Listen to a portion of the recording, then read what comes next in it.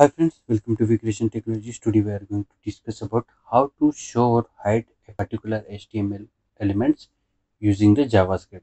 So here what I'm trying to do is I will take one HTML elements, and by using the JavaScript I'm just going to show that HTML elements, or I can say I can hide that HTML elements by using the JavaScript. So first let me create a HTML element, and after that by using the JavaScript I'm going to show or hide that HTML element. So here I'm just going to use this div tag, okay, and under this div tag I'm going to pass a sample text, okay, and the idea of my div tag is like sample div,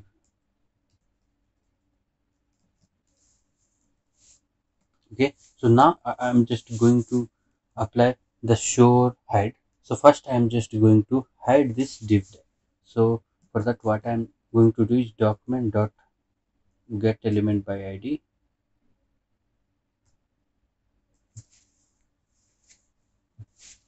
So dot style dot display equal to, okay, none. So now if I reload the page, now here you can see nothing is displayed. So let me just change this one to display block, okay. So now if I reload the page, then you can see the hello world, that text display from the div tag, okay. So as I use the block, that's the reason why it is displaying. So let me do one more thing.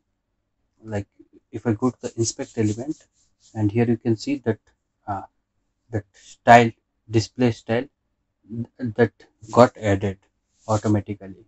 So here you can see this is my div tag, and whose id is sample div, and there is a style property is there, and which contains the display colon block, okay.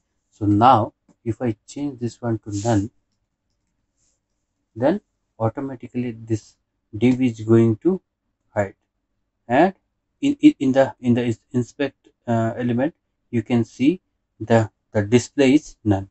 So when the display is blocked, so then at that time we are showing that particular elements. But when the display is none, so at that time we are just hiding that particular HTML elements. So this style dot display equal to none or block, this applies to all the HTML elements. So here I just gave you an example with the div tag, but you can use the same with the paragraph tag. You can say same use with the h1 tag, h2 tag, anywhere. But the concept, like to show or hide, so to show you need to use the block, and to hide you need to use the none inside the style dot display.